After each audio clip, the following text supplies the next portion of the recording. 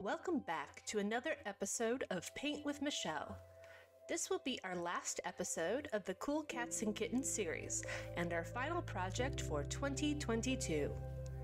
This month's painting is inspired by ancient rock wall art and cave drawings known as petroglyphs.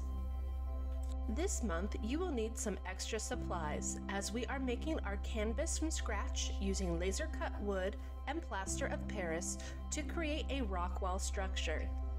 We hope you've enjoyed our series this year.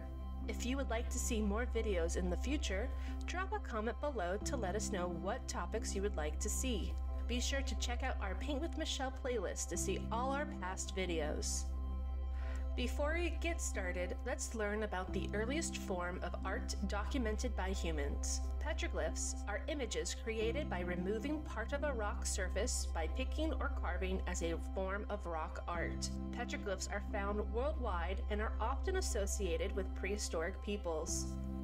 Some petroglyphs have been dated around the Neolithic or late Upper Paleolithic period, which was around 10,000 to 12,000 years ago.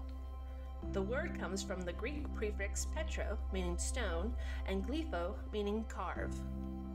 Other forms of petroglyphs include rock reliefs, which are sculptures carved from living rock, such as a cliff. Petroglyphs can be found everywhere around the world except for Antarctica, with the highest numbers found in parts of Africa, Scandinavia, and Siberia.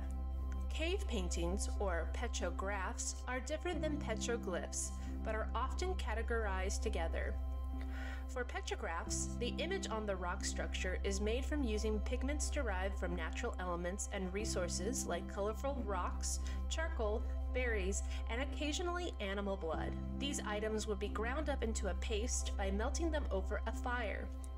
Animal fat would be added to thicken the paint, and the paint would then be applied to the wall by hand, a brush made from animal hair, or a hollowed-out bone. Archaeologists have discovered drawing tools similar to the modern-day crayon that were made from ochre at some historical sites. Many think petroglyphs hold cultural and religious significance for the people that created them. Petroglyphs from different continents do show some similarities, which could show evidence of migration from one centralized society that shared a common belief. Africa has some of the largest numbers of documented petroglyphs. Tassili Niger is a national park in the Sahara Desert, where it has one of the most significant collections of prehistoric cave art in the world.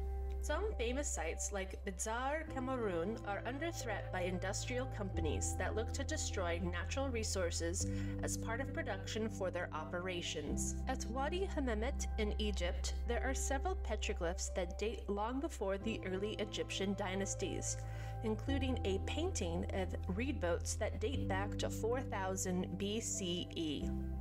The next largest concentration of petroglyphs are found in Asia. The Bhimbetka rock shelters in India show some of the earliest traces of human life and some evidence of the Stone Age.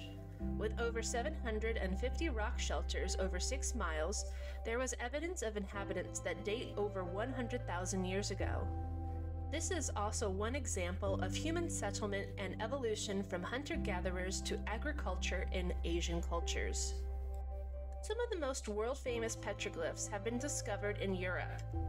Petroglyphs in Sweden depict images relating to the Nordic Bronze Age. Boats, wagons, and carts are commonly found in these glyphs, along with humans carrying bows, spears, or axes. These carvings are endangered by erosion from acidic rain and have been painted red to be more visible by tourists, which has drawn some criticism. Other European sites of interest for petroglyphs include Scotland, Ireland, and France, among others. Some of the most famous petroglyphs in South America can be found on the island of Rapa Nui, also known as Easter Island, in the territory of Chile. In addition to the moai, or large stone statues the island is famous for, there are over 1,000 sites with over 4,000 petroglyphs cataloged around the island. These carvings were created to mark territory, memorialize a person or event, or the creation of a totem. Because of its access to the ocean, researchers have found several sea turtle and fish petroglyphs. For North America, there are several sites of importance in both Canada and Mexico, but there is a higher concentration of petroglyphs found around the west of the United States, especially around the state of Utah. Newspaper Rock is a state monument that features one of the largest known collections of petroglyphs in a single panel. The first carvings for Newspaper Rock date back around 2,000 years ago and were made by people from the Archaic, Anasazi, Fremont, Navajo, Anglo, and Pueblo cultures. Most petroglyphs in the United States can be attributed to Native Americans during prehistoric and historic periods. Hawaiian petroglyphs are rather interesting. While there are petroglyphs, or kiai-pohaku, carved onto rocks and caves that have been around for several ages, there are quite a few found on lava rocks. As the islands of Hawaii are located on or near active volcanoes, they are constantly growing as lava spills out and hardens when it cools. Located in the Hawaii Volcanoes National Park on the southern side of Kilauea Volcano, Pu'uloa features the largest concentration of petroglyphs in all of Hawaii, with more than 23,000 images. Images that can be seen here include holes, circles, human representations, canoe sails, and feathered cape motifs. For as long as there have been humans, there has been the existence of wild beasts that live among us. While most cats we live beside today are those of the common house cat, early humans lived with the saber-toothed cat, otherwise known as the Smilodon. Some of the oldest petroglyphs have captured this cat's likeness forever on their walls, telling us the history of these felines. As time moved forward and cats evolved around different cultures and society, humans continued to document them. In South America, you may see petroglyphs depicting jaguars, and in North America, large cats, such as the mountain lion or bobcat, may be illustrated. For our painting today, Miss Michele will be using an image of a cat petroglyph taken at the Petrified Forest National Park in Arizona as the main reference. She will also use some common images of humans and longhorn sheep from other North American sites to fill in the rest of the canvas. To begin, we need to design our canvas. However, you can use traditional store-bought canvas for your painting. In this video, Miss Michele is taking the shape of the Rosetta Stone, which is an ancient stone with text that helped decipher several languages, and laser cutting the shape from some leftover wood. After resizing and making the correct laser settings, we will cut the shape from 1/4-inch composite wood.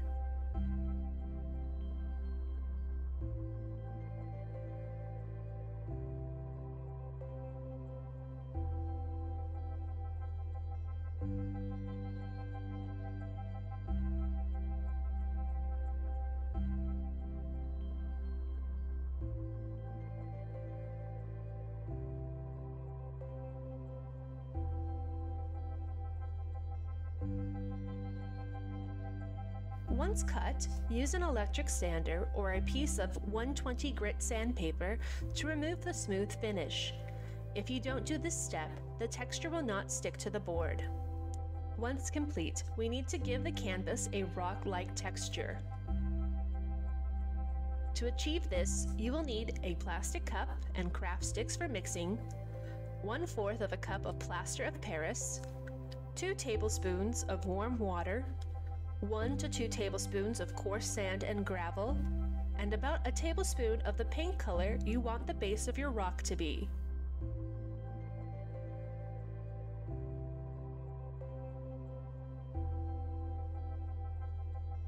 You will also need a bristle brush for application.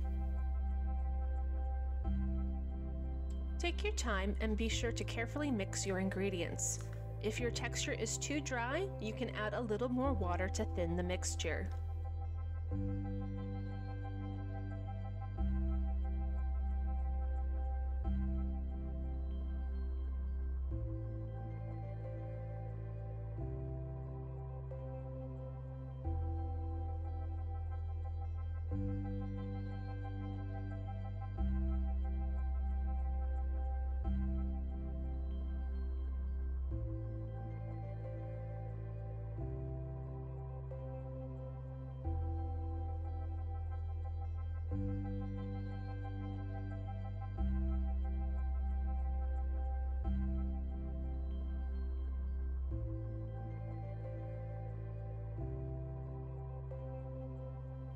Once completely mixed, take the bristle brush and coat the surface of your canvas.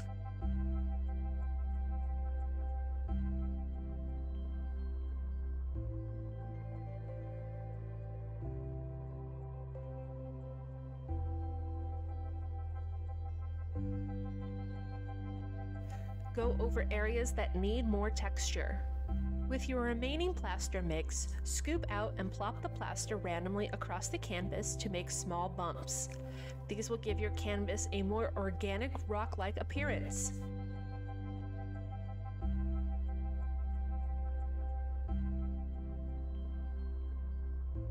Once done, set aside for at least 2 days to fully dry. Once the canvas is dry, it's time to paint your design.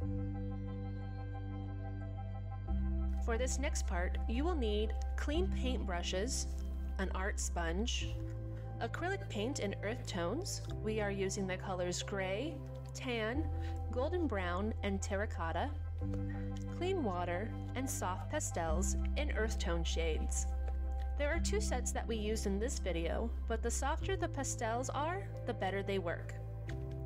You will also need the dried plastered canvas and our reference images.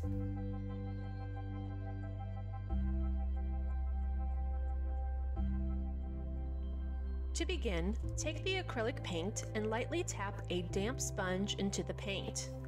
Then, tap the paint around the canvas with higher concentration around the edges and the bumps. This will make the canvas look more rock-like. Switch between the different colors to add dimension and aging. Next, use a black pastel to draw the outline of your cat. It's okay if the cat is not perfect or looks unusual. It will add character to your work. Once you finish drawing, use your fingers to lightly rub in the pastel. You will need a paper towel to clean off your finger when finished. Now take a clean paintbrush and dip it into water. Paint the water over the pastel and you will see the pigment soak into the plaster. Once you are happy with the outline of your cat, you can move on to adding other animals and characters. For this painting, we are adding 2 longhorn sheep, 1 human, a river, and a small mountain range. After adding these icons, the cat's outline should be dry enough for us to color it in. Miss Michele is using a dark mustard yellow color for the cat's body. Shade in the cat with the soft pastel a little at a time, and then go over that section with water on the paintbrush. You will want to work in small sections so that the water does not cause the pastel pigment to bleed over to other areas. Take your time and add any other details as needed. Finally, take the damp sponge and dip it into the tan acrylic paint. Tap the paint all over the canvas very lightly. This will help age your painting's appearance. You can also sponge the darker colors on there as needed. Once your painting is done, we recommend waiting a day for it to fully dry, and then using a clear spray paint to seal in the painting. Don't forget to add your artist's signature, and you will have an interesting work of art that is sure to be a conversation starter.